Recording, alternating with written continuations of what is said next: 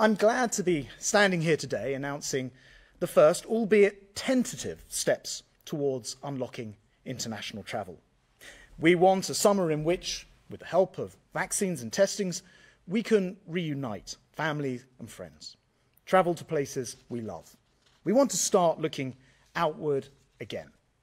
Red countries are those which should not be visited except in the most extreme of circumstances, where repeated testing and isolation in designated government hotels on return is compulsory.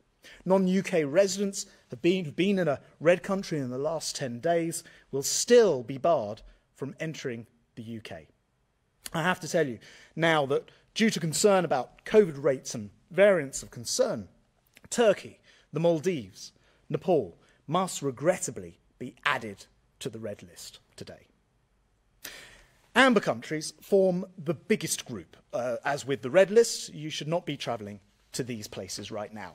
Returnees will have to do tests on 3 separate occasions, once before departure, twice after arrival, and isolate in a place of their choosing for 10 days. Finally, we have the green countries, which you will have the opportunity to visit no earlier than the 17th of May, as long as you take a pre-departure test before returning to England and a second PCR test 2 days after you return.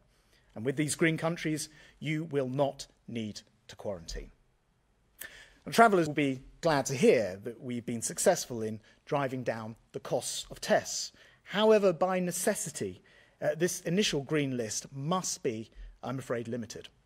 So I'm announcing today that from May the 17th, you'll be able to travel to 12 green list countries and territories, which includes Portugal, Gibraltar, and Israel.